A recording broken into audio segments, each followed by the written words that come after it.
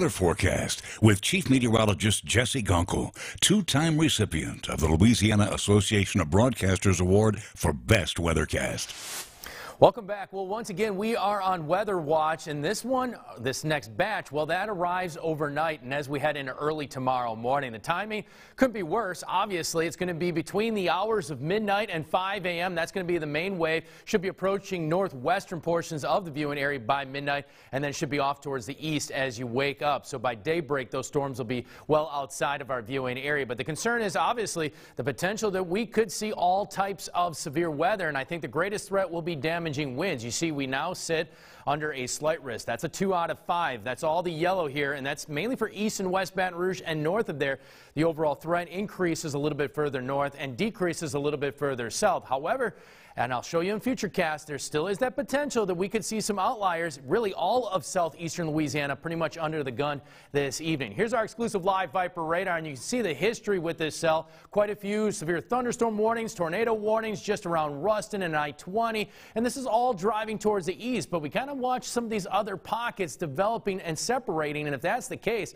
the concern that we could see maybe some rotating storms as the system drives through. Right now, as you take a closer look, we're quiet here. We did have a pocket just across the border in southern Mississippi, right around Macomb. That quickly lifted out of there, and I think we're going to stay pretty quiet until that main wave arrives. Watch. As soon as we get into the morning hours between 1 and 2, this is our future track. You see that main line kind of drives through the area, kind of breaking up into more so clusters, and that's going to be more of an issue for us. You can see a heavier pocket here, potential for some large hail, and that's where you could also see maybe even the threat for some rotation. Obviously, we've got a lot of wind shear ahead of this system, and that's going to definitely be a concern out there. And you see that we've got the same system ahead of it. A lot of moisture ahead of it, very strong winds out there, a lot of instability, but it quickly moves through, and it should be a narrow band, and by the time we wake up, we'll get back to a little bit of clearing, some short, limited sunshine, because as soon as we move back into the weekend, well, guess what? We've got another round of possible severe weather. So here's the story. Tonight, high winds are greatest threat, but there still is that potential, about a medium chance for isolated tornadoes and large hail, and even some localized flash flooding. Again, the chance for rain could be very heavy at times. Main thing is have multiple ways to receive warnings. Timing's terrible. That's why you need to make sure your cell phone is charged and ready to go, just in case if the power goes out. But make sure the audio is all the way up and on. That way you can hear those alerts, and also just download our app. That's the best way to get those alerts during those overnight hours. Here's the week ahead. Obviously, strong storms tonight, but we've got another wave coming late Friday heading into early Saturday. We're already underneath a slight risk. Also, the chance for some heavy rain and severe weather really over the next 5 days. We could see multiple inches of rainfall.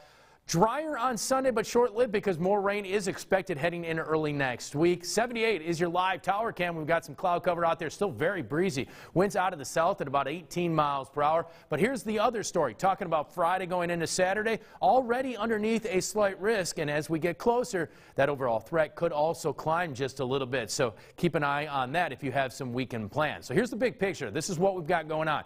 We've got this front coming in. Notice ahead of it, some showers and storms. It's going to be main line that drives in just around midnight or slightly after. That's why we have to watch out very closely. Then it kind of stalls out the tail end. For us, we should see that clearing line pretty much right on top of us, some early clouds, but I think at least dry through late Thursday into early Friday, and then that next wave arrives. You can see another cold front making that punch back into the area, and as that happens, well, it's going to ignite more showers and storms heading into the weekend. Once again, timing is going to be overnight, so Friday night into very early Saturday. Once we get past that front, well, we'll see a little bit of clearing and some dry weather heading into your Saturday. But look at long range here, and this is for the next 5 days, just to show you some estimates. About 2 to 5. Heavier rainfall is expected a little bit further east, maybe 1 to 2, but it's all about those localized pockets that are going to be of greatest concern. So the storms move in just around midnight. Look for some heavy rain at times and some strong gusty winds out there. Please stay alert overnight. And here's that 7-day picture for you. As we move forward, we go from 64 overnight, strong thunderstorms out there. We'll be here to guide you through those storms. We clear. We'll get a break Thursday going into early Friday. Another batch of severe weather Friday night heading into your Saturday. We'll see some sunshine still in the 80s over Sunday. However, more rain by Monday, Tuesday. Slightly cooler pattern by Tuesday, Wednesday.